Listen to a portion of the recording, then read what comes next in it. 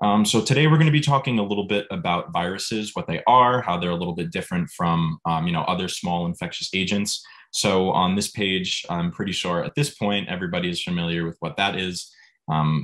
That is SARS-CoV-2, which causes COVID-19, and that is an animal virus of a specific class that we'll talk about in a little bit later on in the lecture. We're just going to start with a basic introduction of viruses. So what really are viruses?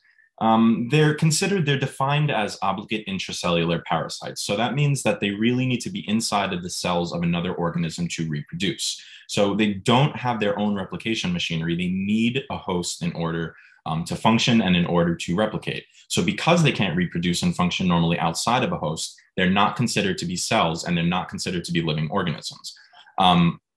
So, whenever you hear people talking about vaccines, for example, they'll say, oh, it's just a dead virus. That's technically not correct because viruses aren't live. So there's not really, you can't really kill a virus because they're not a living thing. I think probably the proper term to use would be attenuated, which means that it's sort of like a weakened strain, or they'll take out the replication machinery or something like that that weakens the virus to the point where it's not able to reproduce. Those are the types of viruses that we use in vaccines, well, certain types of vaccines at that matter. But they are not considered cells and they're not considered living organisms. So keep that in mind when you're learning about them. That's really what separates them from other smaller infectious agents. They were first visualized using electron microscopy because they're too small to see using light microscopy. So using a regular microscope, we can visualize things like parasites, we can see bacteria, but we can't really see viruses because they are so much smaller. They could be, hundreds of times smaller than a bacteria that they're infecting. So it was really only until we developed these electron microscopy techniques, I believe in the late 19th century, that we were able to visualize viruses.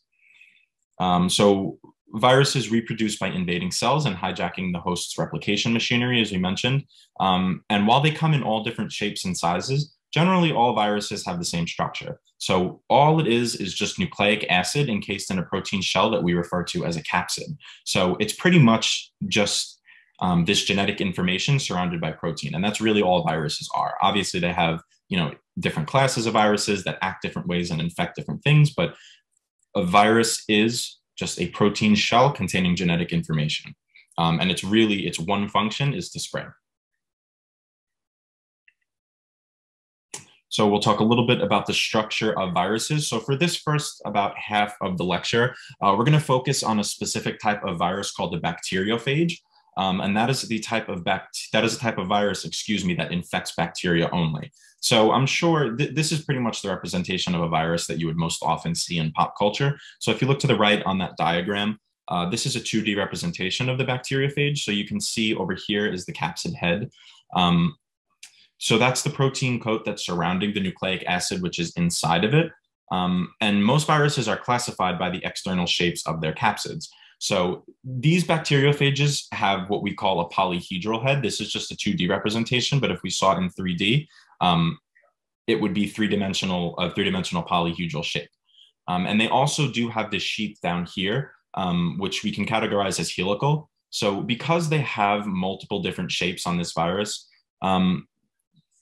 they're somewhat complex in structures compared to other ones. So we consider them, we consider their structure complex. Other viruses, which we'll see in a minute on either the next slide or one of the next other slides, they're simpler. They're usually one shape. So like they could be helical, kind of like the sheath, and that would be the entire virus, or it could just be like the capsid head of this bacteriophage. And the complete virus would just be polyhedral. So the fact that there are multiple different types, multiple different shapes of proteins that are coming together to form this specific virus, we would consider it to have a complex shape. Right, compared to coronaviruses, for example. So if we go back, this coronavirus is much more simple in shape. It's just, a round protein capsid. It has those spike proteins, and it's also encased in an envelope, which we can talk about in a little bit as well. So when a bacteriophage lands on the target cell, remember we're talking about bacteria because that is the species that this specific virus will infect. Its tail fibers and then its base plate attached to the cell. So it lands on the cell with these tail fibers standing up exactly how we see it here. and then its base plate lowers onto the actual cell. So when the base plate is secured into the bacteria's cell wall, the sheath will contract and it injects the nucleic acid into the cytoplasm. So it'll attach this base plate to the cell wall. This sheath contracts, and when it contracts, this nucleic acid shoots out of the capsid head down the sheath, and it's injected into the bacteria. So note that the viruses that infect animal cells will often interact with surface receptors, and they're going to fuse with the plasma membrane. This is not possible in bacteria because, remember, bacteria have rigid cell walls. So there's really no way for these viruses to destroy the cell wall without destroying the actual cell. So the way they enter it is just by injecting their nucleic acid inside, and then that nucleic acid is going to hijack the replication machinery of that bacteria, and then it's going to create more of these bacteriophages from the inside. So many animal viruses, a membrane known as an envelope surrounds the capsid. So we have a couple of different shapes of viruses down here, a couple of different classes. We have helical, which is sort of, remember, like that shape of the sheath of that bacteriophage. And an example is the tobacco mosaic virus. I actually believe that that was the first virus that was visualized under electron microscopy. But it's a much simpler shape you can see than the bacteriophage. We also have a polyhedral, which again would be sort of like the head of the bacteriophage, but it's just the bacteria, it's just the virus itself. An example of that is the adenovirus. And then we have spherical over here, like coronaviruses or the influenza virus. And again, it's the same thing. It's just a very simple spherical shape.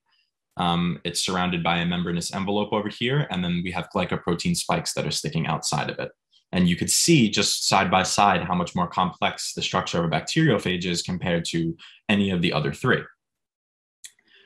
So like I just said, in the animal viruses, membranes known as envelopes surround the capsid. So you may be wondering, what is the reason, what is the function of a membranous envelope surrounding that hard, rigid protein capsid? And the point of that is it allows the animal viruses to come into the cell and come out of the cell much more easily. So the membrane is created as these new viruses are released from old host cells via budding. And that is actually, we're going to talk a little bit more in a little bit about the specific life cycles that bacteriophages and animal viruses actually go through. But if you're producing, it's pretty intuitive that if you're producing viruses inside of an animal cell, we don't really have to bust through that cell wall like we would if we were talking about, like a plant cell or a bacteria cell or something like that. So the way that some of these viruses can escape sometimes without actually destroying the host cell is through budding. So they sort of just go right to the plasma membrane, it circles around them, and then they're released in this little vesicle. And the vesicle it's a phospholipid bilayer, just like the plasma membrane of the actual host cell, and it's surrounding the capsid, and we refer to it as an envelope. So this envelope, this membrane, also allows this new virus to fuse into a new animal cell. It allows it to fuse into that cell membrane so that the naked capsid can gain entry. And it does this by two ways. So it can, depending on the virus and depending on the specific cell that it's targeting, we have this membrane. If it's similar enough and if the conditions are right, it can just automatically fuse into the membrane. The membranous envelope is going to dissociate into the phospholipid bilayer of the plasma membrane of the host cell, and then it's going to release the capsid into the cell.